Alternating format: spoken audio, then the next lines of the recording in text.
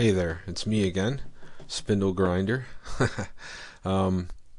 This is going to be a second tutorial video about how to convert video formats. Say you download something and it's mp4, I guess that's an Apple format, or it's ADI or whatever it may be, M3, and you want to convert it. Well, a really good program is called WinFF. So go in your applications, add or remove, and then you get this box here, and type in WinFF. There it is, video converter. Hit that little checkbox and apply the change, and it should install.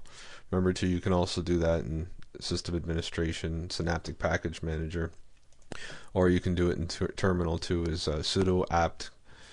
Well, here, I'll type it for you. It'd be sudo apt get install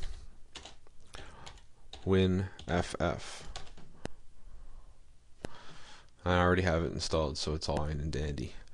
But okay, I just made my first tutorial video that I've ever made, and it's in ogvorbis format, as you can see, OGV, but I want to convert it, so I'm going to go to sound and video, because I have WinFF stored in there.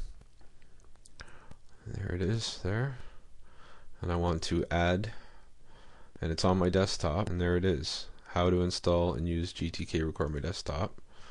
I'm going to open that, and I'm going to convert it into AVI, because I find that AVIs upload better to YouTube than do other formats. There might be something even better. Probably flat FLV is probably what YouTube uses, but I'm not sure. So there, it's converting. And Linux is great because you can I can do this twice. I can open up WinFF if I want again. See, second time. Actually, I'll move it to the other side of the cube.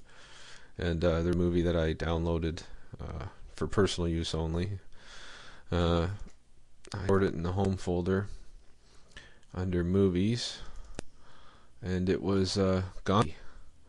And that's an MP4, and it won't play on my DVD burner that I bought from Walmart. So I'm going to add that. Nope, actually I did it by accident.